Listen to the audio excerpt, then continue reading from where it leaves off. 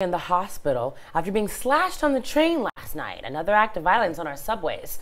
You're looking at some Citizen Up video where police tell us a little before 11 p.m. last night, a 51-year-old man was just on the 4 train heading toward 167th Street Station.